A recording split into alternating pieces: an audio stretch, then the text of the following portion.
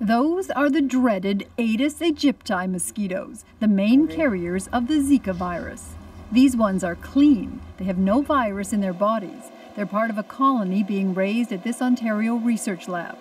The good news about Aedes aegypti is they can't survive a cold Canadian winter. But what about the mosquitoes who already live here? Could they ever carry the Zika virus? I would love to be able to say that our normal Canadian mosquitoes can't carry the viruses, but honestly, we just don't know. There are two domestic species of particular interest. There's the Aedes japonicus, also known as the Asian bush mosquito, and the Aedes vexus. Both are invasive species that have become firmly established in Canada. So if Canadians came home with the Zika in their blood, could the bugs bite them and spread the virus to other Canadians? It's a question Dr. Hunter hopes to answer.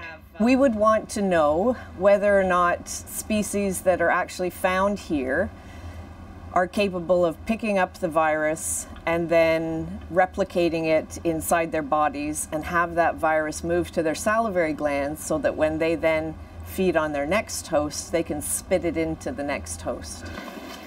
Dr. Hunter has applied to Ottawa for the permits to start working with the Zika virus in her Level 3 lab. It would be in a secure containment lab where the general public can't get access to it and none of the mosquitoes in there can actually get out. It's got many barricades to keep everything contained.